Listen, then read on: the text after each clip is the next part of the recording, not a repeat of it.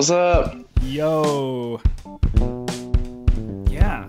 So we're going to talk about the keynote at the Apple Developer Conference today.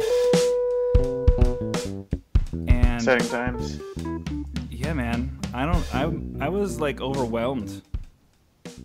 I was too. This was definitely the best WWDC I've seen in several years. And since we were going to be talking, I was taking some notes during this one, which was kind of good, actually. It was kind of a instant reflection moment during WWDC. But something that I noticed was, especially when we got to iOS, like Mac and iOS, I could not type fast enough. I know. They've got so good, too, at when they do the demos of, like, sneaking in all these other little things that they didn't have time to talk about separately. You know, true. Things like they're on the Watch demo and they're like, oh, yeah, by the way, I can just look at Find My Friends app, which is now happening, and remind myself to, check in with my wife about the apples from the grocery store later. I don't know. They just I could definitely tell that they didn't have enough time to fit it all in. I could tell that there was so much more they could have done a demo on, but it was kind of amazing too how perfectly they had it fit into 3 hours or 2 hours. Yeah, it was like really down to the minute almost. Yeah, it was. Yeah, they rehearsed those things. Much more than last year's. Yeah, that was pretty bad. Although I will say well, should we go in order? I was going to say something about Apple Music, but should we go in order of the event? Is that a logical way to try to? I feel like that makes sense. I don't know how else to keep on task with all the stuff. Me neither. So for the people who listen to this podcast who don't know what the Apple WWDC is, it's a developer conference for the people who make apps. You're one of those people. I am, yes. I guess I should do an introduction. Yeah.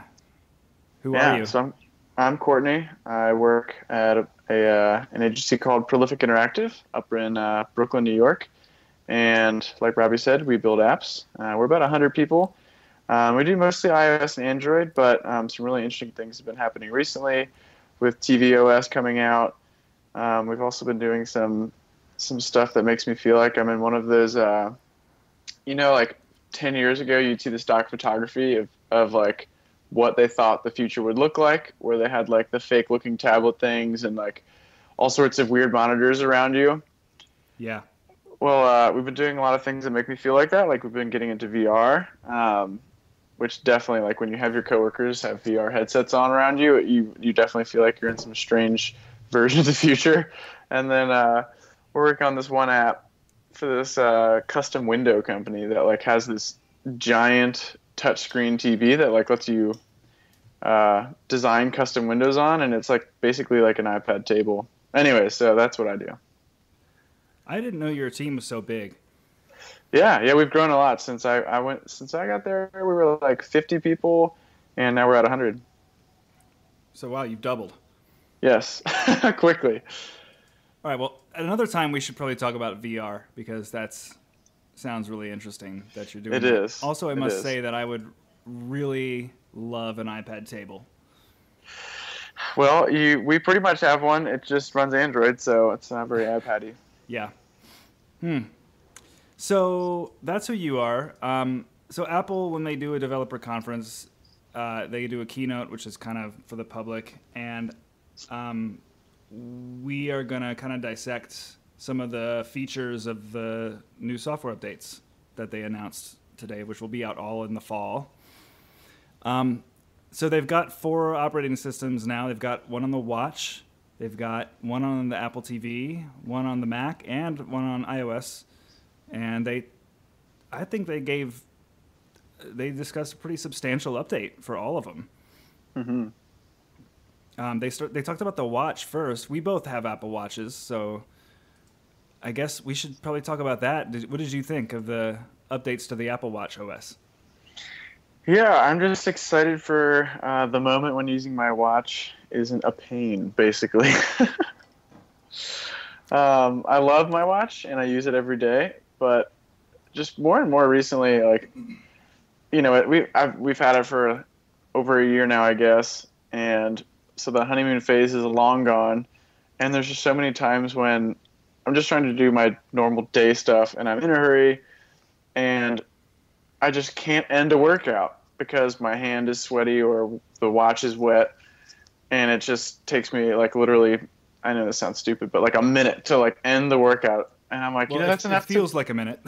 It does, and it's like that's enough to make me just stop using the thing. So, anyways, when I was watching the keynote today, there were so many moments that made me realize like, oh, it's not going to be a pain soon. Even after because the first thing they announced was like just that they're gonna introduce this new thing where apps like that you use a lot it'll learn those apps and it'll like refresh the information on them, and somehow it will allow you to, when you tap to launch it, it'll just instantly show you an up-to-date version of the app, like with no loading time. It seemed. I was very impressed. Honestly, they could have stopped there, and I would have been pretty pleased. If it works as they showed it, I mean, the apps are painfully slow. Like they're slower currently than iPhone apps. Mm-hmm. And if the whole point of the watch is to save time and be more out of the way than taking a phone out of your pocket, it's oftentimes accomplishing the opposite when you're holding your wrist up and staring at a spinning wheel for it really feels like eternity, but it's like, I don't know, 7, 8, 9 seconds. But now if these apps work like they demoed, I mean, he launched, I think, some kind of like football app, and it was just like immediately on the screen, fully loaded with, it didn't need to like have a second loading time to refresh the information on the screen. Like it was just completely fresh. You know, I mean, I don't know. I just feel like that's going to make the watch what I originally envisioned it to be. Yeah, I agree. There was no spinner, and it was just like right into the app. And you're right. Like everyone in the room that had a watch, it was like, all right, you sold me again. Yeah, I think they said it's going to feel like a whole new watch. I really hope that it does. Me too. It seems like they've kind of like before there was glances, which were like these super quick, like they were actually fast, but they were like kind of stunted versions of the app. And then on the other end of the spectrum, you had like full apps that were really slow. And it kind of seems like we've met in the middle with, I'm really glad they rethought what the side button does. Because it's kind of like halfway in between the glance and a full app. So like when you tap the side button, you get something that looks like a glance, but it's like your most used apps. And even from those views, you can see like the refreshed information. And then if you want to go all the way into the app, you can just tap on it and it's like immediately you're in the app. So it's not like you have to go from glance to tapping to being in, waiting for a while and then being in the app. So that looks like a really good, I don't know, it just seems like they've been listening to users and, finding a good balance there. Yeah, when that side button, I'm going to go from never touching it ever to it's going to probably be the button that I use the most. Yeah, exactly. I'm really glad I'm surprised they made that big of a jump. Like I know it's a funny word to use, but like jumps like that are very brave because, you went out on a limb to change what a hardware button does. I mean, I can't think of almost any time that they've fundamentally changed what a hardware button does in the recent history. Like they've added things like they've added the ability to like take a picture with the volume button, but it's not like they like changed the volume button, Yeah, I think it's pretty refreshing that they're able to realize, wow, we messed up and we can fix this. Yeah, I agree. I'm definitely really excited for those changes. The only thing that I've been wanting since day one is for the side button to change contextually based on like what app you're using. Especially like if I'm on a workout, like I don't want to use my watch at all. I'm just working out. So for that reason, I really wish the side button would just like, start and stop a run or something like that. Yeah, my Apple Watch had to go to the shop about 3 or 4 months ago, and I put on my old Pebble watch for that time, and it doesn't do like 1% of the things that the Apple Watch does, but there were these little moments of like way less friction than I deal with on the Apple Watch. Like, Mm. and in ways where like there are some people who were developing for it that like there were a couple of things I could do on it that I couldn't even do in my Apple Watch, or I could do them but better. Like Uber has an app on Pebble, and I was kind of playing around in the app, and I was like, wow, this looks horrible, but I can navigate it with the hardware buttons without looking at my watch. And every time I touch a button, the next screen instantly loads because it's just this like cheapo little e-ink display. Yeah. So, and then, and they've got a Nest app for your thermostat, and I just like touch the hardware buttons up and down to change the temperature of my house. And I don't know, Nice. it's kind of refreshing, but I mean, I think with the speed improvements, I'm going to be one back over to the Apple Watch. I mean, and because everything it claims to do is more convenient and impressive than the competition. Mm-hmm. It's just that it does not really deliver in actual convenience. So let me ask you this. Are the glances going away, do you think? Are they being replaced? I'm not sure. There's three things that I've been wondering if they're going away. One was glances. Two was like quick access to friends, and like which is what the side hardware button got replaced with the the most recent apps. And then lastly, I saw a few people on Twitter talking about like there's no more like circles view, like for the like seeing all of your apps. Like we didn't see that at all during the presentation. So I'm assuming that's still there if I tap on the digital crown, but they didn't show that. Yeah, I'm definitely assuming that like the app screen where you hit the digital crown, I'm assuming that like grid of circles is still there, and that which makes sense because honestly I felt like prior to this event that screen needed to be rethought, but if truly this new method of navigating your most used apps with the other hardware button, if it's really that convenient and easy and smart, where I'm only really launching an app from that giant home screen of unorganized circles, like if I'm only doing that every now and then to get to something,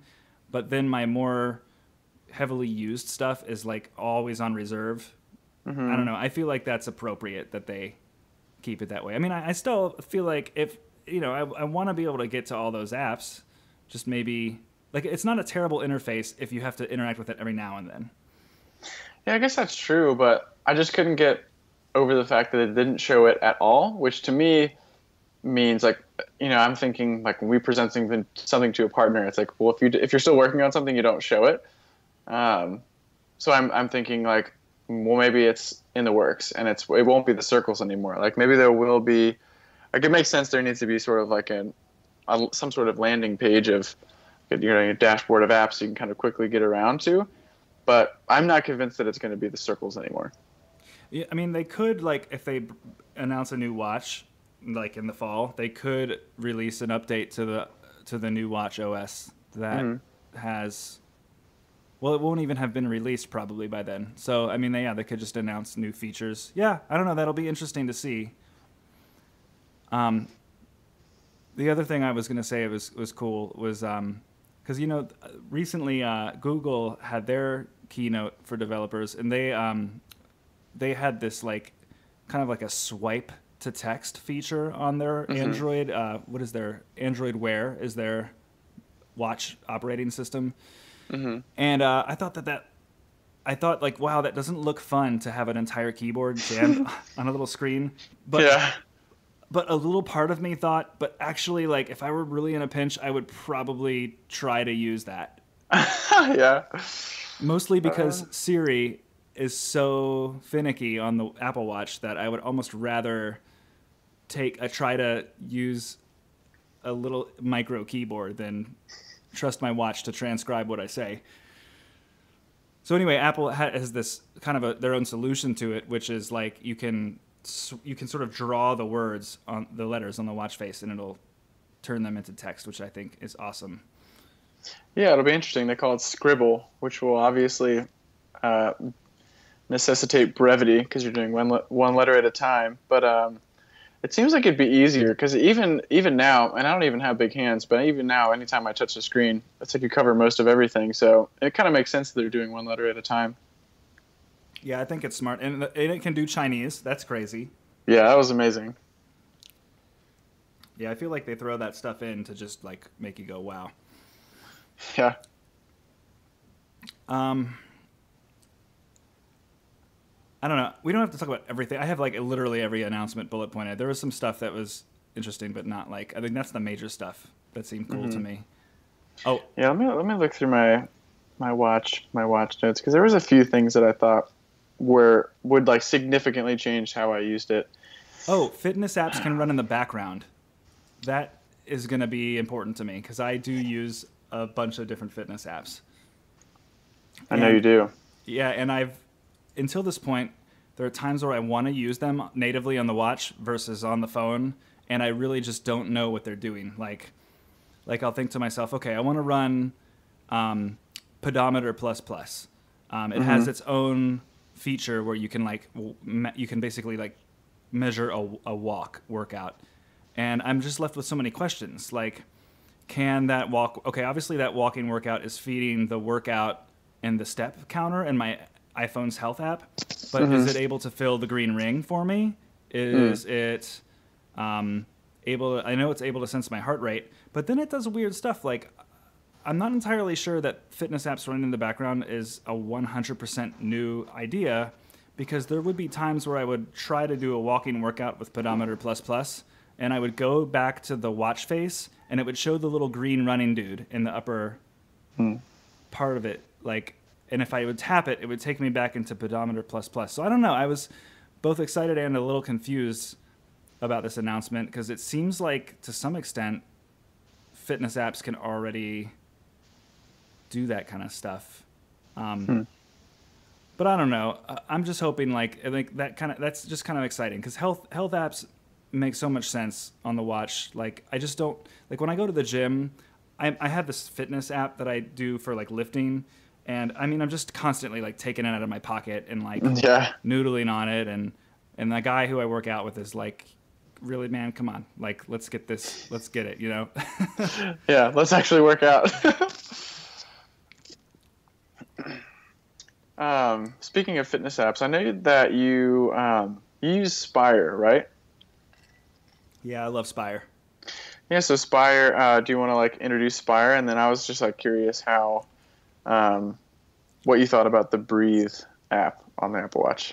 Okay, so Spire is a little, I don't know how to describe it, like a little pebble, just a wearable thing. Yeah, it's like a wearable thing that you attach to the inside of your belt, and it is able to track your respiratory rate, which it is then able to draw conclusions about your mental state from.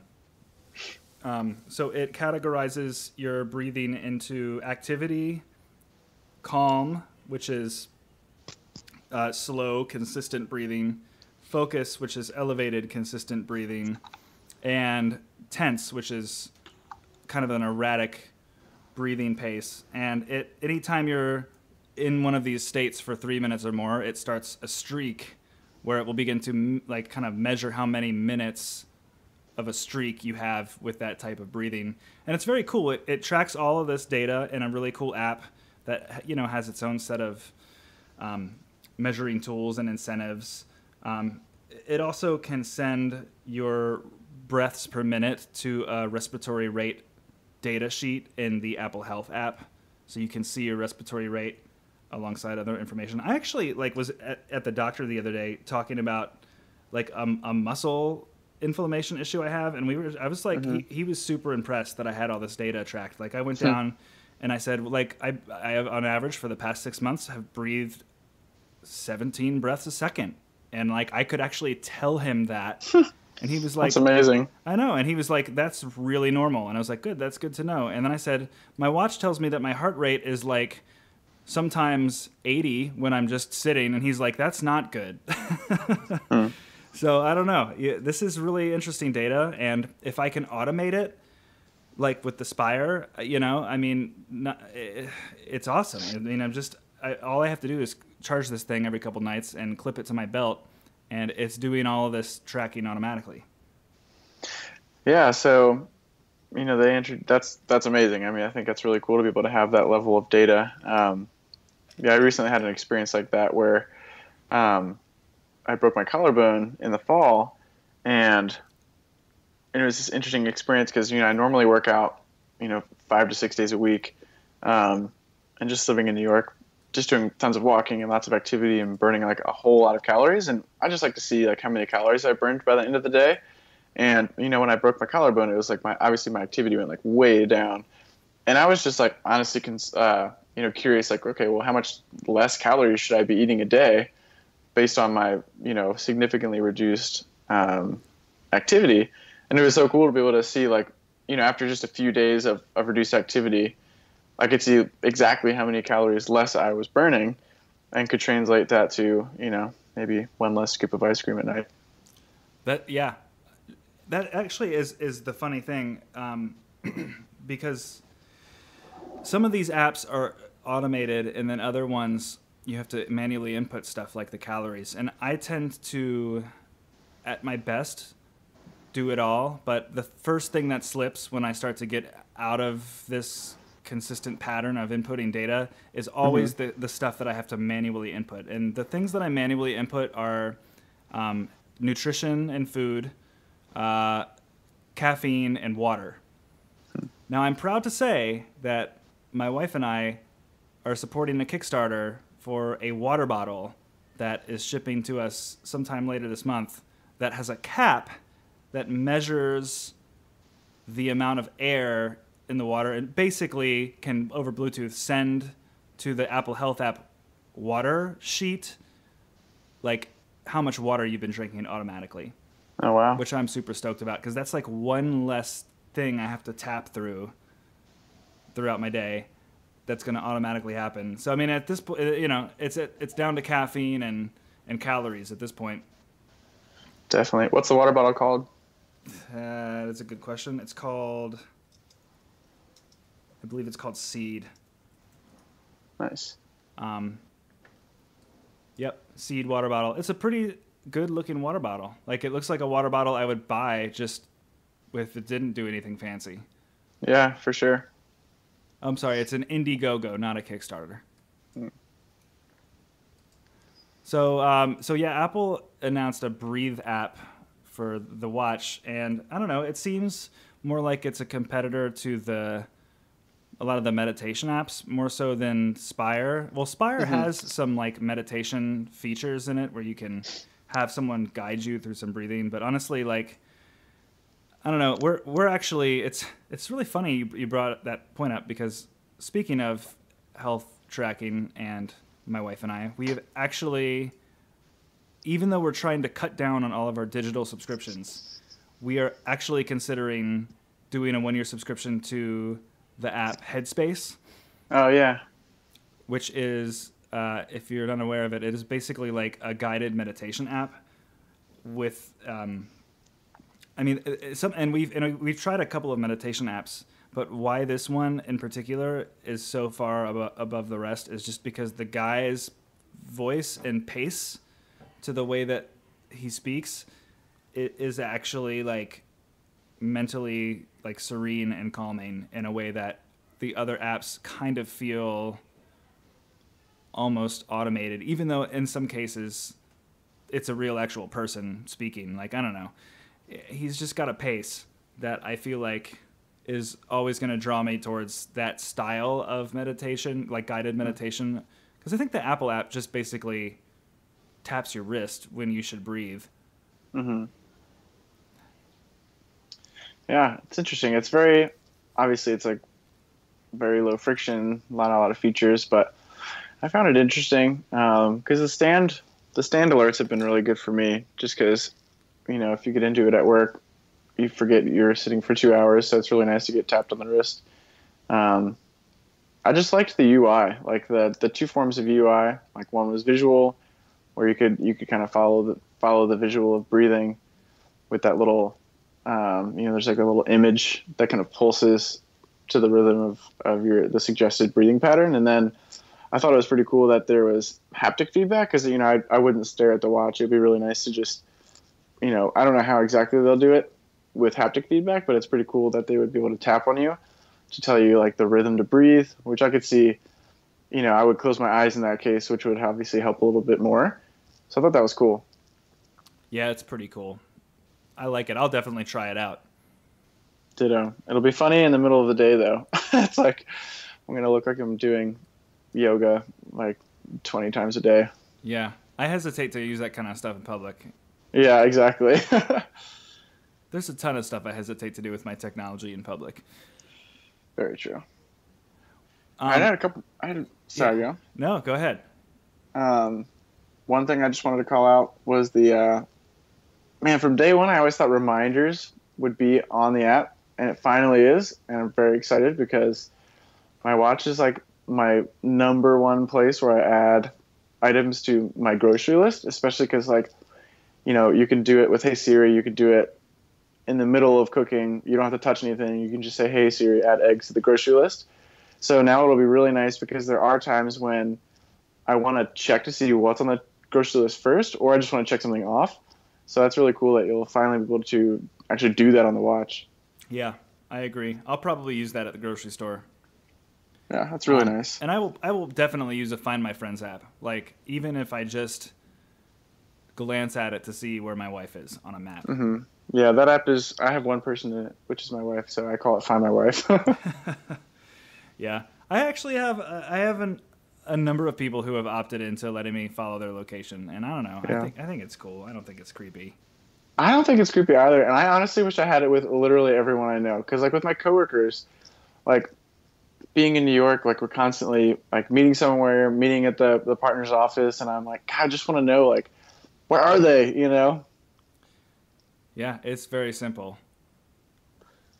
That'll be a cool one. Should we move on to the TV? I think so, but there were so many improvements to WatchOS. I think it warranted a little bit of hashing through. Totally. I think in like actual practice of how it's going to change the way I interact with my Apple stuff, I feel like that's one of the bigger announcements of the day was the watch stuff. Definitely. I just want that platform to be good so much. Like, I really believe. I agree. I'm very hopeful. I really believe in TV too, but I have to say, like, I was least impressed with the TV. Yeah, I have like stuff. 4 points. So, the thing that, let's see, I'm going to just spout off the things that I think are going to definitely change the way I interact with the TV. YouTube search. Mm-hmm. Single sign-on would be like the thing that like allows you to sign on to your cable provider once, and then it does it for all across all of your different apps. Like I don't know. I kind of like I've had my Apple TV for almost like 6 or 7 months. Like I already did that. So yeah, exactly. Good for new users. Dark mode will be great. It's like that Apple TV is like blinding in a dark room. Yeah, it should probably just be dark mode. Yeah, it really should.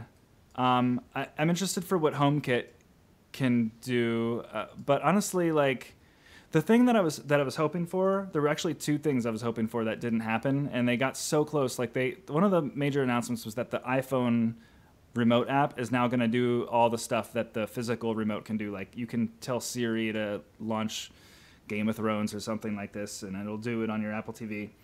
But I just thought it was so obvious, and I guess maybe next year, but like it's so obvious to me that every Siri device should be capable of controlling an Apple TV.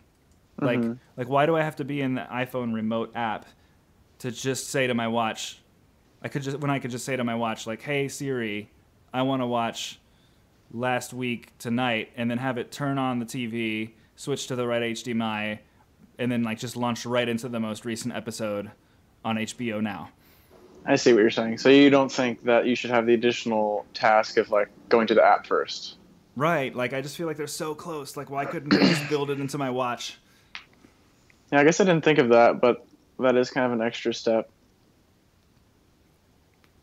I can live with it. The other thing that they didn't announce, which is surprising because they announced it for the Mac, is picture-in-picture, where that's true. You could make the video feed from one app minimize into the lower left or right corner or something, and then like continue to do other stuff on the TV. So those are the things I was hoping for, and I did not get it, either of them. But the YouTube search I will probably use every day. Yeah, that'll be really nice. And I also liked we search by topic a lot for movies. So that was a nice little call out, because there's usually my default answer to what do you want to watch tonight is sci-fi. So I'll enjoy searching for sci-fi movies. I'm glad to hear you say that, because when he did the demo where he searched for like 80s high school movies, I thought to myself, like, I'm never going to use this. Yeah, but then I was like, nope, sci-fi. Also,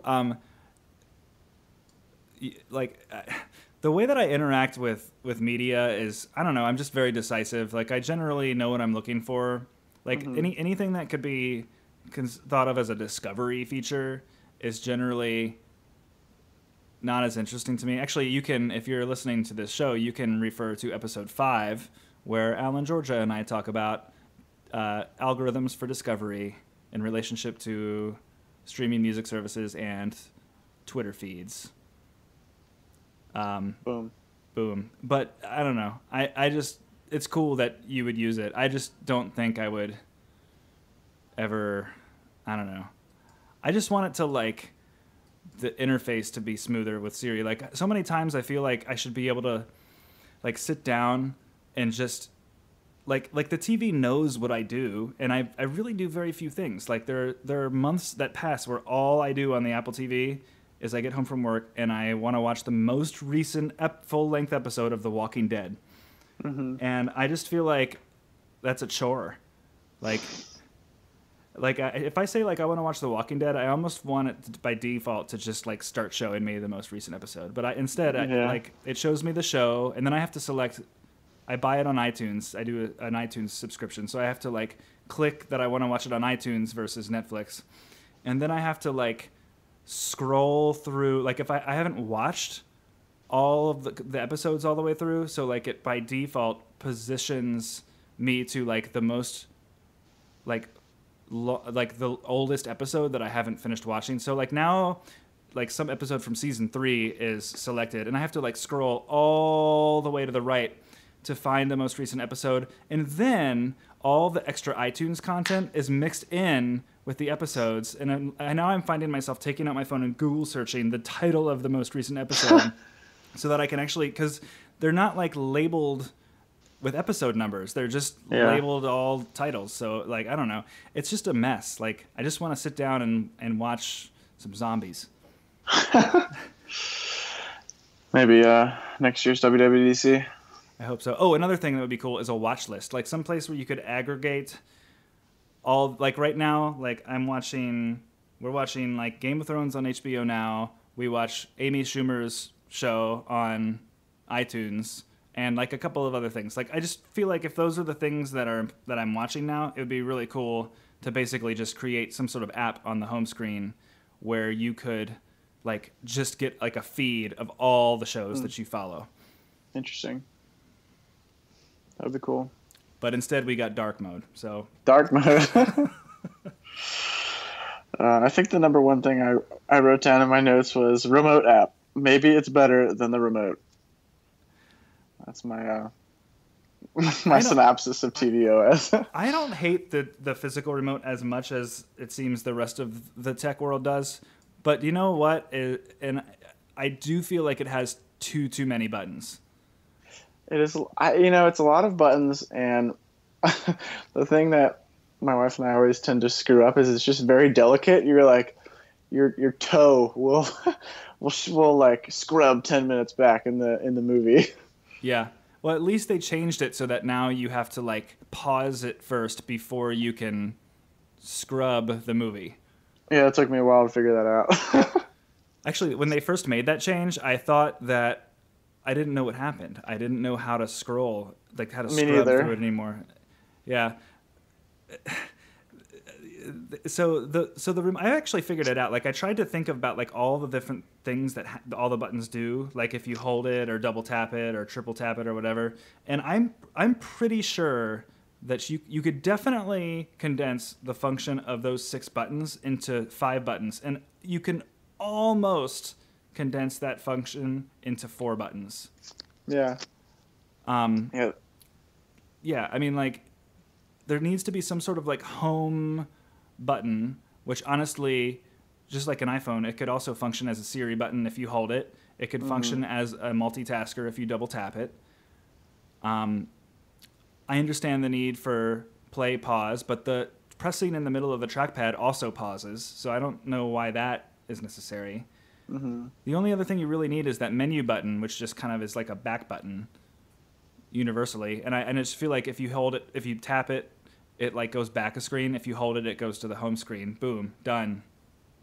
Yeah. 4 buttons. Those two. Yeah, the hierarchy buttons are the ones that always trip me up. I'm always accidentally going like back to the like Apple TV home screen when I just meant to go back like one level, and then vice versa. I mean to go back to the home screen, but I go back one level in the app, and those ones are confusing. Yeah. I digress. Yeah. Well, I mean, maybe the iPhone remote will be better and more clear what does what.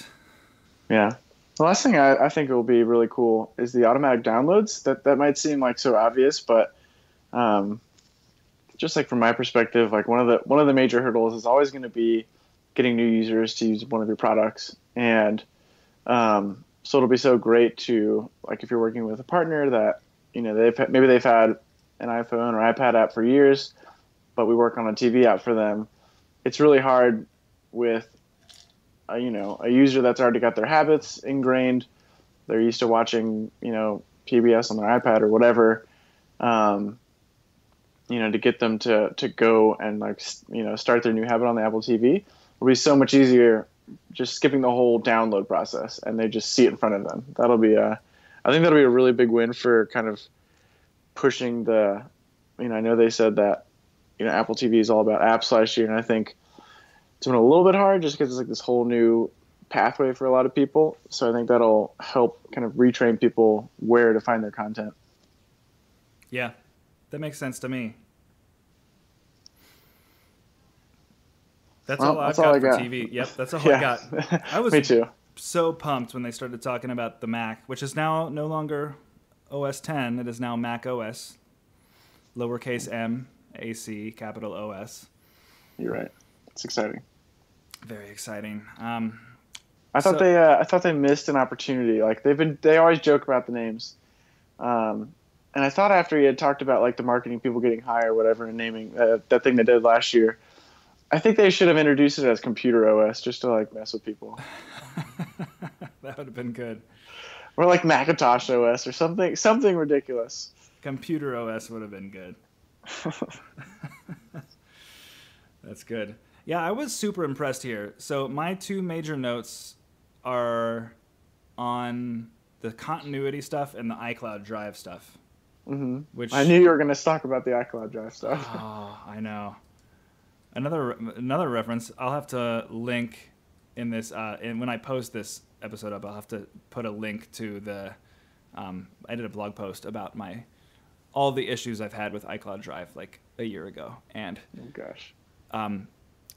Yeah, it's been working better for me, but I don't know. Every time they do, it seems like they're taking iCloud Drive very seriously. The thing that they introduced that I feel like was the obvious way that iCloud Drive should have originally been implemented was when they said that they're going to automatically take your documents folder in your desktop and just sync it across all of your Apple devices.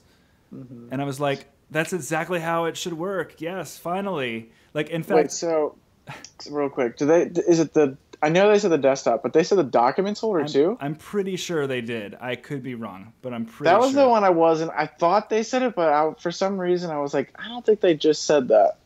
Yeah, I'm pretty sure they did. So, and here's the thing. Like, if they're going to do that, which I think it's perfect. I honestly think like they should just ditch the iCloud Drive folder and just all like documents should just be the iCloud Drive folder. Like, why abstract it? Like, they're documents. You put them in I mean, honestly, I will probably just start putting on if the documents and desktop folder both sync, I will probably just go back to using my computer like a crazy person again and just leave junk everywhere. I mean, that's going to be fantastic. Yeah, that's true.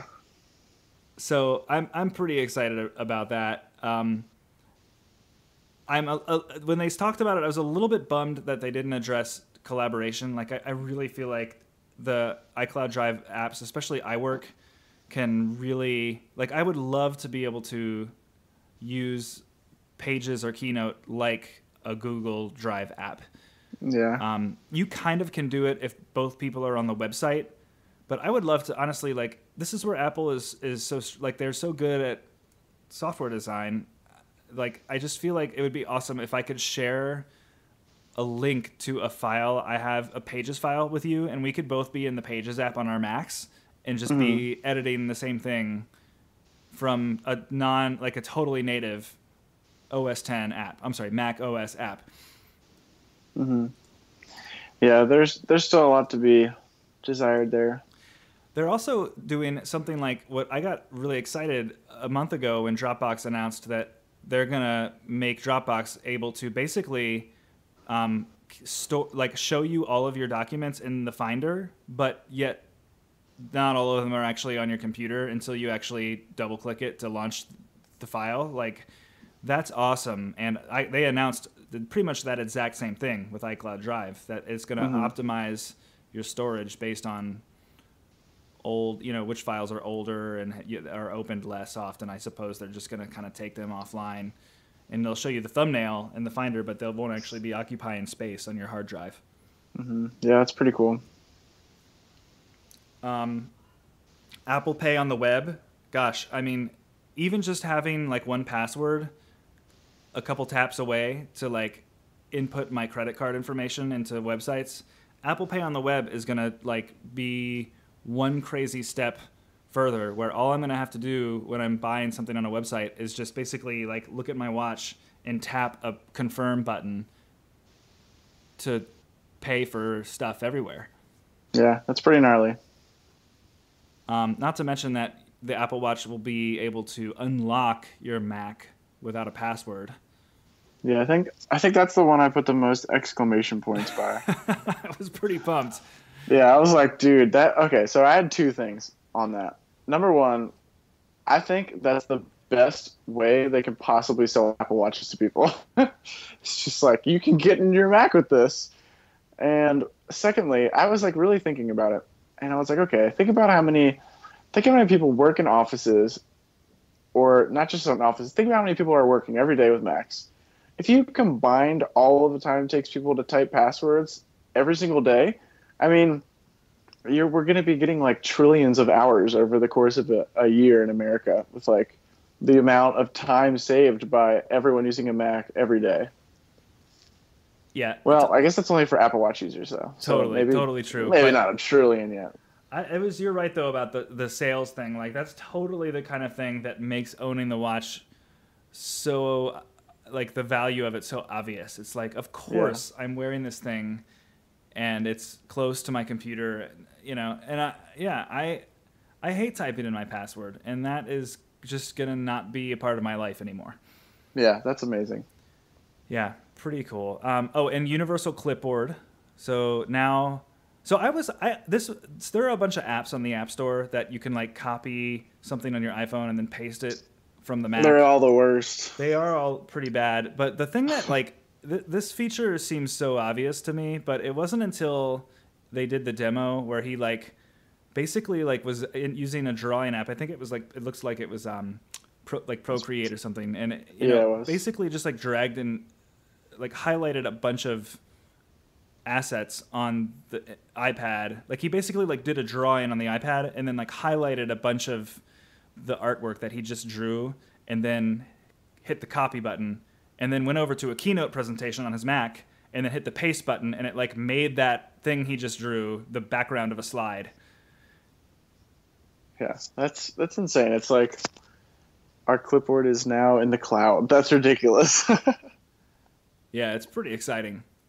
It is, because I use we're both iPad Pro lovers, and I mean, it's been completely changing a lot of different things I do.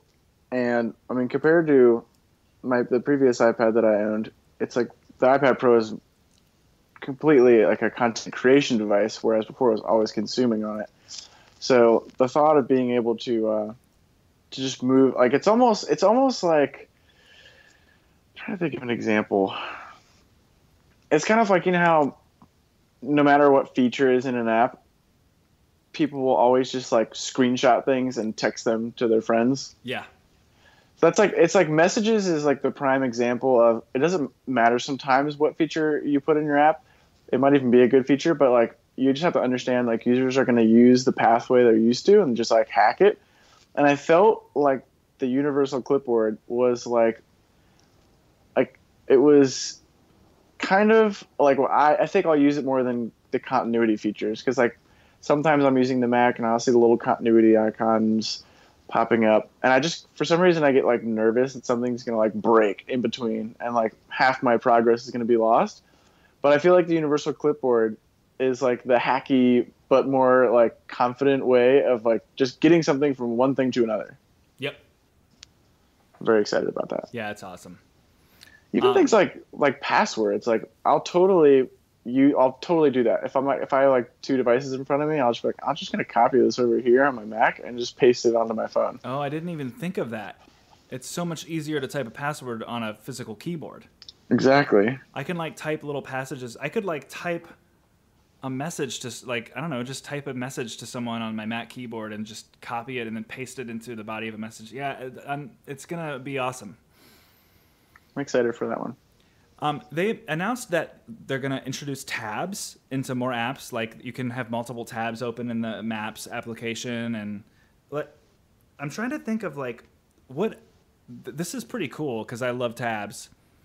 What apps do you think are going to be cool to have multiple tabs open in? That one didn't strike me that much, but I don't know. That one's, I feel like is gonna be bigger than I'm thinking. I mean, they made it sound like it was like out of the box too, which is cool. So like I know one app that I'll use this in is for Sketch, which is like the main UI tool for like a lot of product designers. Like I'm constantly flipping through different windows. I have like 4 or 5 documents open, and it's kind of cumbersome to get to the next one because you work with them really big. So I use like a hotspot in the bottom right corner to like kind of do like the little expose or whatever it is where it shows you like all the windows for that current app. And it would be amazing to be able to just like tab through all the documents. Yeah, that's going to be awesome. I'm imagining like that kind of productive work being the kind of situations where that is really noticeable. Like, I mean, even just with like work, general like document apps like PDF. Actually, there's a really great app for the Mac called PDF Expert, which already has a multiple tabbed interface for PDFs. And it's so delightful that I'm always like banging my head against the wall when I have like 2 or 3 keynote presentations open at once. Yeah, exactly. That's a great app. Yeah. For multiple tabs. So I don't know. I feel like that could be cool. Like just the general everyday work apps, like having multiple spreadsheets open at the same time. Yeah, that'd be nice. Yeah. I don't know. I got kind of excited about tabs. I have mixed emotions about tabs. Sometimes I love them and sometimes I hate them. Like I can't stand tabs in Finder. I don't know why. Oh, I love them. And I hate the fact that there's no way to set a default setting where like something will open in a new tab. Like you can set a folder. When you double click a folder, it'll open in a new tab. But like if you some other way launch a Finder window, it'll always open in a separate window. And I actually that makes sense. Yeah, I had to go into the settings and make a keyboard shortcut that will actually like collapse all of my Finder windows into one like tabbed interface of different tabs, Yeah. But it has this really slow and characteristically Apple animation. Like it has this like little swoosh animation where they all sort of like go from the foreground into the background, and I hate it. It makes me angry. That's funny. I'm very organized with my spaces and desktops and hot corners and all that, but for some reason I just love like 10,000 Finder windows in front of me. That's hilarious. I can't tolerate it. That's funny. Siri is coming to the Mac. Very exciting. Yeah, I think I'm gonna like. I don't know. It's not. I'm not that excited about it, but I do think I'm gonna use it pretty regularly. Especially if Siri, and I'm not sure this was left unclear, but if Siri is able to like sort of be something that's in the cloud and not something that is specific to which device you're on, that could be really powerful. Like I would love to tell my Mac, hey, I just drank 24 ounces of water, even though my cool water bottle is gonna like negate the need to do this. But I'd love to be able to say to my Mac, like I just drank 24 ounces of water, and then it sends that information to a phone app, which I guess we'll get to because now the iPhone is gonna finally open up Siri to third-party apps. Yeah, it's really cool. But I don't know. I just picture like, how cool would it be if I could just tell any device to do something, and it doesn't matter what, like that the phone is actually where that process takes place. Siri is just sort of like the same assistant to me no matter which device. I mean, I understand to some extent there's going to be some differentiation. Like there are going to be some things on the Mac, like you can, it was kind of cool when like the Finder searching stuff, like find me files from last week from Ken. Mm-hmm. I don't know. That was pretty cool. And then you can like drag and drop the search results right into the body of an email. Yeah, I think that was the part that I was excited about because like my realistic part of me, thought kind of similar to what we were talking about before is like, okay, so most of the time I use a Mac, I'm in the office, so I'm not going to be talking to my computer that often just because it would be awkward. But, I feel like I'll go into a closet, do a couple Siri dictations, and then save the ones that are really useful. And kind of the way I was looking at it was, like one of the apps like not a lot of people use probably is Automator on the Mac, and it's basically just like a scripting tool, and you can just make it do a bunch of different things. It's kind of Hazel-esque in the fact that you can just like string together a couple different commands and like run a script, and it does something on your Mac. But it's always been a little bit hard to figure out, and it's not very front and center. It's obviously not something they're paying any attention to. So for me, I was looking at Siri on the Mac like a really easy automator where I can say something that involves like 3 to 5 steps that would take a while to set up an automator, and I can just say it, and then I can save that and essentially just save like popular things that I do on my computer and just like click them, and then it's like running an automator script. Yeah, that would be awesome. I actually was wondering if Siri would be able to work with the automator or with AppleScript. Like, Siri, run this AppleScript. It could be interesting down the road if they were able to open up some of that stuff. You might make a black hole. What's funny, though, is I wonder if there are things they didn't announce that Siri can do in the Finder. Like, I mean, even just to have a file highlighted in the Finder and say, open this file with Pixelmator, and then have the PDF open with a specific app that you voice command. I mean, that would be cool. I would use that. I don't care if I'm in my office and there are other people in there. I would just be talking to my computer all the time if it could do stuff like that. You're a brave man. I don't think I'm gonna be like Google image searching though. I don't know. I've got Alfred. I can hit Command Spacebar and just type in cute puppies and enter, and like that's my quick web search right there. I don't think there's gonna be a way to make it faster. You're not going to dictate all of your messages to your loved ones in your office. Actually, there are a handful of things I do on the phone that I take for granted that I might do on the Mac just because that's the thing that is in front of me. Yeah. So I can see myself texting people from the Mac. I can when I'm alone.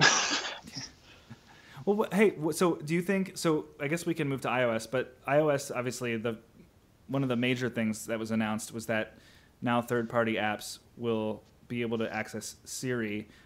Just a comment on that. They didn't say that this was going to happen on the Mac too. Do you think that new Mac Siri is going to also be able to work with third-party apps? Well, I don't know. That doesn't sound likely. even if they're like in the App Store. Like, what if I want to say, hey, I want to send a Slack message to this person? Interesting. I don't know. It's a good question. Yeah, I'm curious. Well, I mean, I don't know. So, what do you think of Siri coming to third party apps on the iOS? I think it's pretty cool, but I honestly I need to wrap my head around it a bit more. It's one of those things where it's kind of like, yeah, but that's not the way it was already, and I need to figure out why that change is significant. Because it's like it's so close to something like, being able to type things into Spotlight and find a product that's in an app. So I need to figure out like how it's different than that. I guess it's similar, just using Siri. It seemed like from the demos they showed that it is going to require a little bit of a syntax to it. Like Yeah. it's gonna become a little wordy. Like, hey, send a WeChat message to Susan. There isn't going to be a really easy way to just say like, hey, say to Susan, hi, and then to later specify conversationally that you want to use the WeChat messaging app to do so. It seems like you have to kind of front load the conversation with Siri so that it knows which app you're telling it to use. Like I want to listen to this song on Spotify. Like, you can't just make a simple request and then have it know or even prompt you which app do you want to do this on. Yeah, I needed to dig into that one a bit more. For some reason, I didn't immediately grasp the implications of that one during WWDC. That's going to be, I feel like, probably the single most impactful change that we saw today, if it's implemented well and if the performance is consistent. I mean, because I do use Siri, but there are a handful of things that I would use Siri for that I don't currently if I could just, interact with the third-party apps. Like, I would probably never open a podcast app while I was driving again. I would probably just tell Siri, hey, I want to use this podcast app of my choice to play the recent episode of this podcast here. Yeah. I don't know. It seems like it's got big potential. Yeah, I think it does. I guess I don't use a ton of third-party apps. Now that I think of it, maybe that's why it wasn't striking me. Oh, it's gonna be great. I use most of the Apple apps, but I don't know. I'm just trying to think. I'm looking at my home screen on my iPhone. What are third-party apps that I would use Siri for? I would probably use it for Overcast, my podcast player. I would probably use it for Tweetbot, which is a Twitter client. I would probably use it for Slack. Oh my gosh, you could run workflows with Siri. Do you know Well, that's next level. I mean, gosh, like if the workflow people implement it, you can create a really intense string of actions that your iPhone can complete and then trigger it with a couple of words. Wow, that would be amazing. Actually, that's a great example. You could, I mean, what if this is like a way that you could that the people at Google could kind of get around with this like limitation of Google Now not being able to run on a system level? What if I could say, hey Siri, ask hey Siri, Google, hey Google. ask Google what the weather is going to be like. That's hilarious. Hey Siri, go get Google.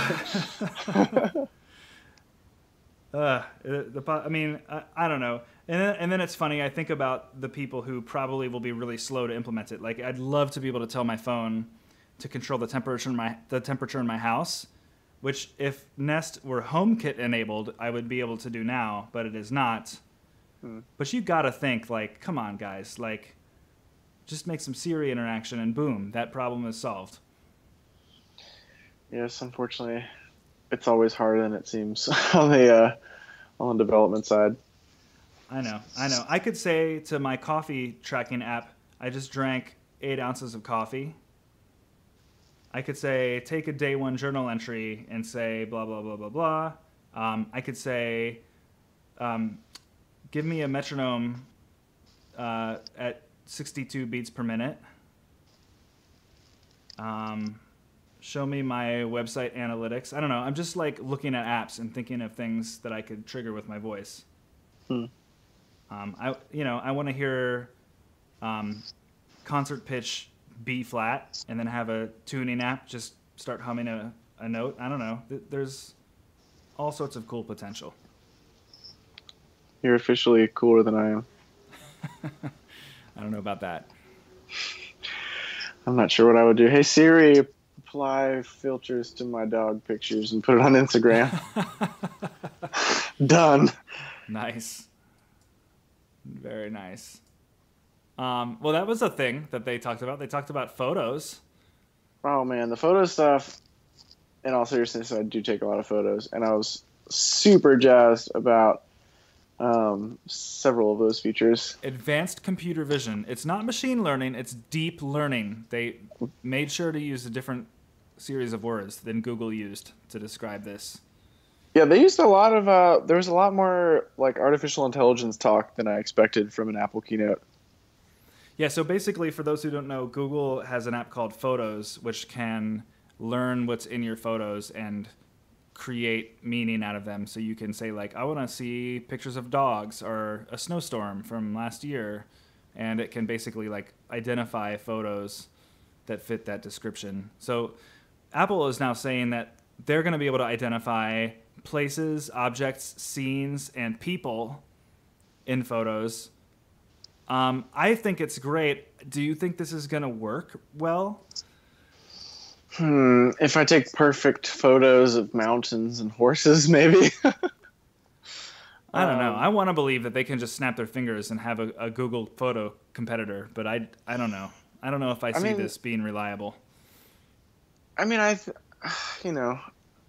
photos is such a big thing for Apple, so I feel like they wouldn't release it until it worked, really well.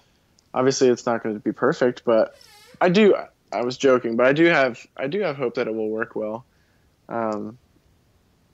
Just because it's something that's been around for a while now, like just processing an image to figure out what it is. So I feel like they should be able to do a good job. Bringing faces in was pretty interesting in that realm.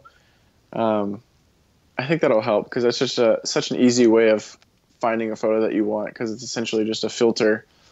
So that'll be cool.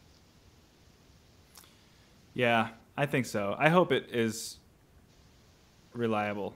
It's a huge feature to announce. I mean, the Siri stuff would have been enough for me, but then the photo thing, and then the next one I have on my list is Maps, which, thank goodness, you can now pan and zoom in a map while you're receiving turn-by-turn directions. Yeah, that one has always made me so mad. Like you try and move it and it like immediately snaps back. Yeah. I love the color in the new Maps app. Yeah, me too. It was really pretty. It can find gas stations and restaurant stops en route, so like you can be driving. I've always wanted this feature. I don't even know if Google Maps does this, but it's always frustrating to me that I can't just say, "Hey, I need gas," but don't stop telling me where I'm supposed to end up. Just like take me to the gas detour. Right.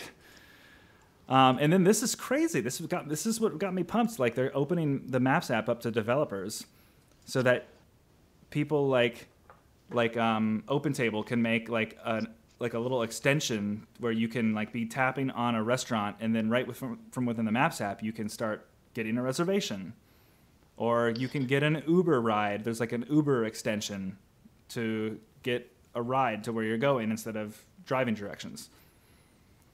Yeah, I thought the Maps thing was totally insane, which kind of like capped off a lot of the changes as like kind of all fitting under this like contextual umbrella. I felt there was a lot of changes that just had to do with context, whether it was like, I mean, obviously I should be able to like book a reservation once I'm looking at it on the map, and it's like that's the context that I would expect to do it.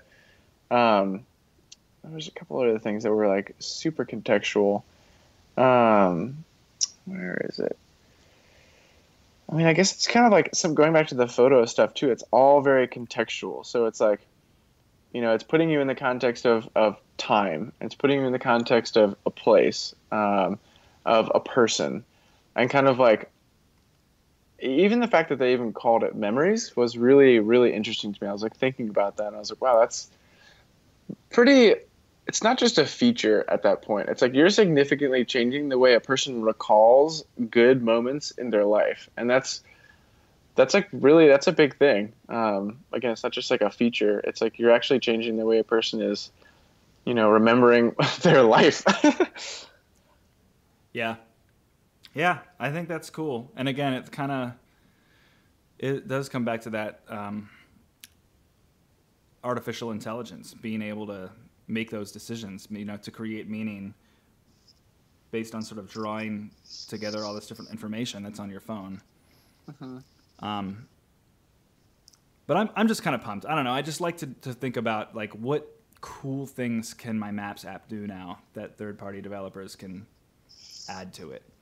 Yeah, that's pretty incredible. I really do like the Apple Maps app.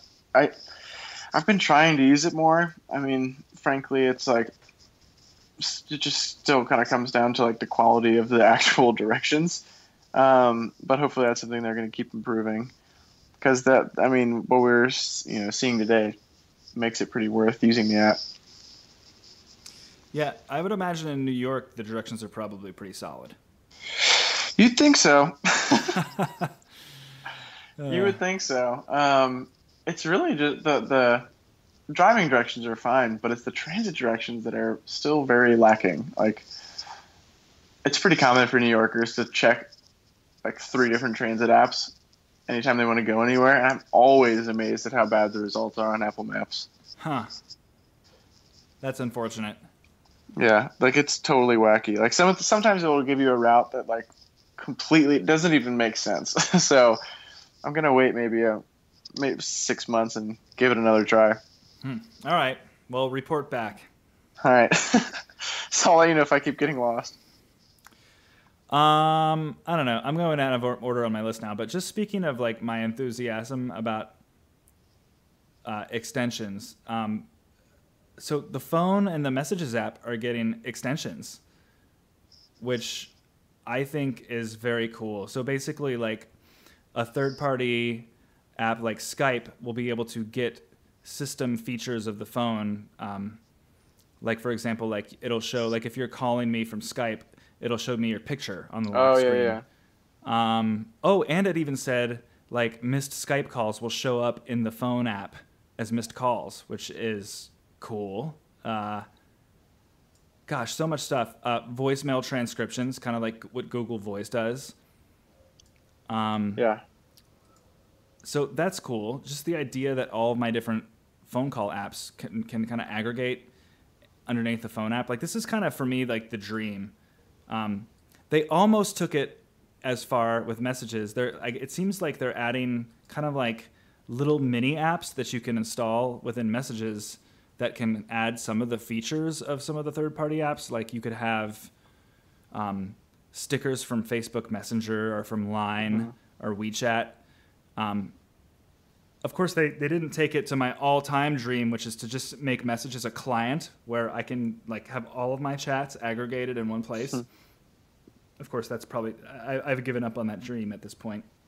Yeah, that's definitely a dream. But gosh, like that's gonna be pretty cool. Like Messages got what felt like 40 minutes of of time in the keynote. Like they talked about it a really long time. Yeah, Messages was like completely insane. Like I couldn't honestly that thing again, just like coming from the perspective of working at a mobile agency, I just couldn't believe how hard everything they showed was to build. Like every single thing I was like, sure, you're showing me like this really fun sticker thing, but I'm like, that probably took months to build. I mean, Messages is probably their most used app. Yeah, true. Yeah, stuff is crazy. So, okay. So first of all, these extensions in Messages don't have to. They're not just like message tools. Like other apps can integrate. Like you can like Square Cash can make an extension where I can like send. I can basically text you money. Again, I think OpenTable was one they used. Like you can set up reservations with someone for a restaurant right from within Messages. Yeah. Yeah. But then there's the other stuff you're mentioning that's crazy. Like, first of all, there's all these new animations. Trying to watch this all unfold, I felt like it was like me trying to learn Snapchat as a 30-year-old all over again. So true. I mean, so many bright colors and animated fun thing. Honestly, like I can see why someone like could be kind of a curmudgeon about it, but it all looked really fun to me. Like I'm kind of pumped about. Yeah, I had a few coworkers being like, "Oh, this looks bloated," but I was like, "This actually looks amazing," and people are gonna flip out and use all of these ridiculous effects, including me and my mom. Yeah, totally. And it seems like most of them just happen instantly and then kind of get out of the way. Yeah. I love the full screen effects. I mean, those were the ones that were getting the most reactions amongst my coworkers, and I was like, "Are you kidding me? I'm gonna throw balloons at people all the time now." Yeah. Gosh, looks like so much fun. I don't even know if there's time to go over every single one of them. Yeah, I have like a gigantic list. I don't even know where to begin either. I feel like I haven't even begun. I mean, so when I saw the stickers in particular, my first thought was kind of like what I thought about and said earlier about Siri is like I was just thinking to myself, like, who's going to be that one app developer who holds out on this like forever or for like a year after everyone else does it? Like I'm going to have Line stickers, I'm going to have WeChat stickers. It's going to be probably Facebook. It's going to be like, nope, we're not doing that. We're Facebook. And they're going to withhold all their fun stickers. I don't know why that's the scenario I thought of in this like theory, but I don't know. I just thought to myself, like, there's so many cool things that could happen. We just have to see if developers are actually going to make it happen. True. Well, like you said, it's the most used app, so it would be a prime place to put your time and energy. Yeah. Gosh, I'm just kind of blazing through my list here. I had a whole miscellaneous section. Oh, share. They've just said this for a second. You can share notes in the Notes app with other people now. Oh my gosh, I exploded when they said that. That looks amazing. That is like the only reason. That and automatic OCR are the only two reasons I'm still hanging on to Evernote for anything. Yeah. I I was actually thinking, like you and I would be sharing a doc right now if we had that feature. Right, exactly. Yep. Man. My wife and I just planned a whole trip. We're going to Europe in a week, and we just planned our whole trip in an Evernote shared notebook. And gosh, Nice. it's just so bloated. Like, there's nothing elegant or easy or fun about using Evernote. And Yeah.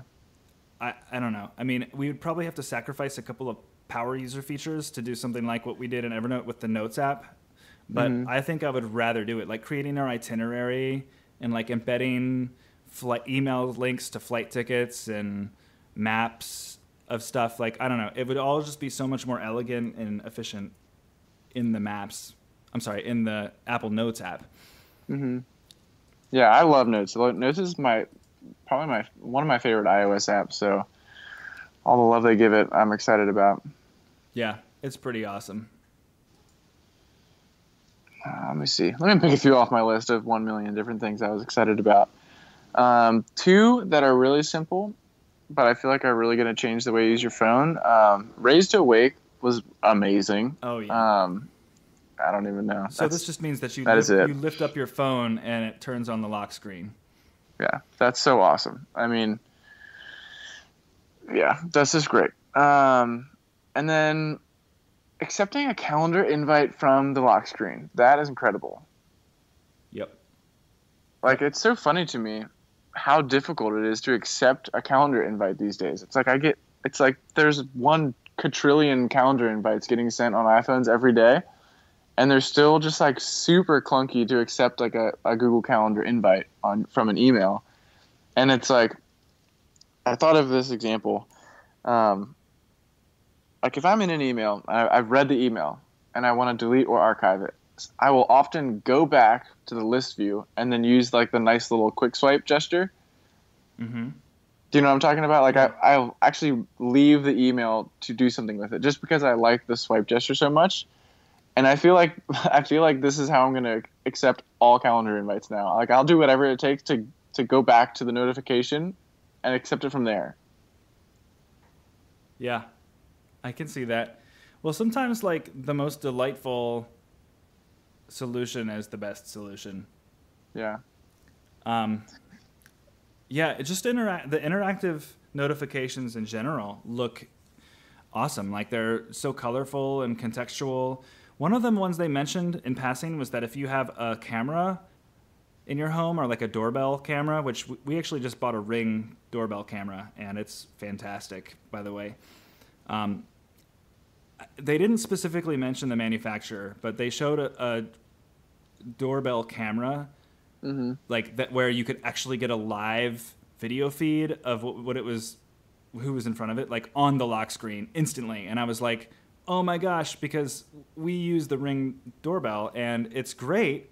And I feel like this is the ultimate first world problem. But like, even on my 6S Plus iPhone, I'm like getting the notification that someone's at my door. Okay, now I'm swiping it. Okay, now the app is loading. Okay, now it's pulling up the image. Like, I don't know. I just can you imagine just like lifting your phone in the air and then having a live feed of who's in front of your door visible to Yeah, you? like you didn't even have to touch anything. That's amazing. Yeah. Gosh. Yeah, the lock screen is amazing. One question I have. I saw someone tweet this and I can't figure out the answer. So on the lock screen, you can obviously interact with notifications. You can swipe left to get to the camera, which is pretty cool. You can swipe right to get to like your widgets. So is swipe to unlock gone? Good question. So I guess the alternative would be that you just touch your. I guess you just press the home button. Yeah, but like maybe it's swipe up. Like if I feel like you need a way to get to that to get to like the number pad. Um, to the number pad. What do you mean? Like to put in your passcode. Oh, I see. I don't know. I'm just guessing you will have to press the home button. You'd be right. That's weird. That's been there since day one. I know. I know. Well, it's going to be really weird to not have to touch anything to see your lock screen. That is very strange. Yeah, I mean, touching stuff. I mean, actually, like you'll actually like touching the phone for the first time will be to actually interact with something that your phone is doing, not just to basically like wake it up.